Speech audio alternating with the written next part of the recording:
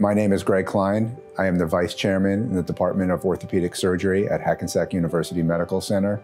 I am a joint replacement surgeon. I specialize in hip and knee replacement. As a physician and orthopedic surgeon, it is really important to me to take individualized care of my patients. Every patient is different. Every patient has different needs and expectations. Some people want to get rid of their pain. Some people want to go back to their activities of skiing and tennis and jogging and hiking. It is important to listen to see what everybody's goals are. The first time I meet any patient, I like to start from the beginning. Even if they have had care elsewhere or with other physicians, I like to tell them what their options are. In terms of joint replacement, it usually starts with the less invasive, going to the more invasive, or being surgery. No one wants to have surgery, but sometimes surgery is the best option. I usually start with discussing what our options are. We can try some physical therapy, some anti-inflammatory medicines, and it all depends on each individual patient. When it's time to talk about surgery, we go into in detail about what to expect and what the potential problems are during surgery and what can happen after surgery and what the realistic expectations are during the recovery period.